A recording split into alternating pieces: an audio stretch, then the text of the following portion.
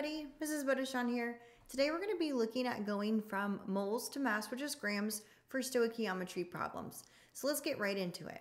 So remember, you first need to always look at your chemical equation and make sure it's balanced. If it's not balanced, go ahead and balance it before you even read your question. It doesn't matter what stoichiometry problem you're going to do, you're going to need a balanced chemical equation. If you don't remember how to do that, I'll go ahead and link my video of how to balance chemical equations in the description below. Okay, so molar mass. Just a quick review on how to do molar mass. You are going to look up on the periodic table each one of the elements that make up your compound. So if we're doing H2O, I would look up hydrogen on the periodic table. It is 1.01. I would look up oxygen. It is 16. Because we have 2 hydrogen, I need to go ahead and multiply my hydrogen number by 2 before I add it to my oxygen. So I end up getting a total of 18.02. And if this is not in-depth enough review, I'll go ahead and leave my molar mass video in the description below as well, okay? All right, so here's our roadmap we've been looking at. Check out my other videos on stoichiometry. If this is your first one, you might want to start with mole to mole, okay? So in this one, we are going to be starting on a green block like always, ending on a red block like always, and we're actually going to start with our moles of our starting compound, and then we are going to transfer that to moles of the compound that we want to finish with, and then converting that to grams of our ending compound or element, whichever one the question asks for. So notice we are passing through 2 arrows, which means we have 2 T's in our bridge. In other words, this is a 2-step problem. So you can fill out your bridge accordingly with those 2 T's and make sure that we don't miss anything. So our first question says, how many grams of CO2 would be produced if 3.2 moles of carbon reacted with an excess iron 3 oxide? First up, this equation is balanced. I went ahead and checked it already, but I need you guys to make sure you're always checking to make sure your equation is balanced. If not, balance it first and then do your bridge second, okay? Now let's kind of lay out our roadmap and make sure we know where we're going. We always start with our given number. In this case, it's given moles. We want to end up going to a mole-to-mole ratio from our balanced chemical equation, so we can have that moles in the middle converting into the desired compound or element in moles, so that we can eventually turn it into grams. And we turn it into grams by doing our molar mass ratio. So let's see how this looks. We're going to do our given, which is 3.2 moles of carbon. Diagonal down has to be the same units, so moles of carbon. We know we are going to use our mole-to-mole ratio from our equation. So we're looking up carbon, and it's right here. We have 3 moles of carbon in this equation. So we're going to put 3 moles of carbon. So what is the top number then? The top number is whatever you want to turn it into, but we're going to keep it with moles, right? This is a mole-to-mole ratio. So our question says, how many grams of CO2? So we need to look for CO2 on our chemical equation. It's right here, and we have 3 of them. It's the big number in front. So this is going to be 3 moles of CO2. And just a side note, this is a 3-to-3 ratio, which really means 1-to-1. Either way, it's going to turn out the same math, you guys, okay? So we can cancel out our units. Moles of carbon and moles of carbon, go ahead and cancel out. Now we can work our way over to turning our moles of carbon dioxide into grams of carbon dioxide, because our question says how many grams of CO2. The top right-hand corner is always what the question asks for. In other words, grams of CO2.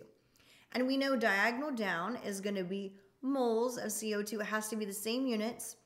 And we know that 1 mole is equal to the molar mass of anything. So if we look up on the periodic table, 1 carbon and an oxygen and multiply that by 2, since we have 2 of those, add them all up together, you end up getting 44.01 grams of CO2. So that's the molar mass of carbon dioxide. It's always equal to 1 mole. Now we can cancel out our units. 1 mole of CO2 or moles of CO2 to moles of CO2 cancel, and do our math. Our math is the same for every bridge. You multiply the top, you multiply the bottom, and then we divide. So it looks like this in your calculator. 3 times 2 times 3 times 44.01, and you end up getting 422.5. Then you're going to multiply the bottom. 3 times 1 equals 3. Now you're going to put these in your calculator and divide. The top number goes in the calculator first. So you're going to type in 422.5 divided by 3. And you end up getting 140.83 grams of CO2. All right, let's go ahead and try another one. So we're using our same chemical equation, so we know it's balanced already. We don't have to worry about that. And this one says, how many grams of Fe would be produced if 4.3 moles of carbon reacted with an excess of Fe2O3? So we're going to set up our problem the same way. Given moles, mole to mole ratio, and then molar mass ratio. Put in what you know. 4.3 moles of carbon. Diagonal down is going to be moles of carbon, and it's going to be from our balanced chemical equation. So 3 moles of carbon. Well, what are we wanting to turn it into? Grams of iron, Fe. So we're going to look up here at our equation for Fe, and we're just going to keep it a mole, right? We can't go directly from moles to grams of carbon to Fe, so we have to convert it to moles of Fe first. So this is going to be 4 moles of Fe, and then we can cancel out moles of carbon and moles of carbon. Perfect. Now we can go ahead and just change moles of Fe to grams of Fe, which is what our problem asked for. How many grams of Fe? And that's going to go right here, grams of Fe. Diagonal down is going to be moles of Fe. So we know that 1 mole of Fe equals the molar mass from the periodic table, which is 55.85 grams. Go ahead, cancel your units, and multiply the top. You get 960.62. Multiply the bottom, which is just 3. Divide it in your calculator, and you end up getting 320.21 grams of Fe. Okay, I want you to do this one 100% by yourself. Pause the video and see if you can get it right, and we're going to go over it in a second. Okay, let's go ahead and go over it. First up, this is a new equation, and it's not balanced. So I need you to make sure that you balance your chemical equation correct. So go ahead and check this out. Did you put a 2 in front of the H2 and a 2 in front of the H2O? If you did, you got it right. That's awesome. Now we can work our way into the bridge, right? So the question says, how many grams of water are produced if 0.98 moles of O2 react with an excess of H2? So we're going to start with what we know, our given moles. We're going to transfer it to mole to mole ratio, and then we're going to do our molar mass ratio, and then we'll be good to go. So 0.98 moles of O2 is what we start with. Diagonal down has to be moles of O2 from our equation, and we don't have anything written in front, which means it's an understood 1. Now, what do we want to turn this into? Grams of water.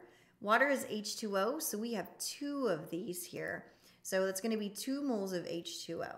So we can cross off our units that are diagonal and down from each other. Diagonal and down again have to be the same. Moles of H2O, so moles of H2O are going to be on the bottom. It's going to be one of those.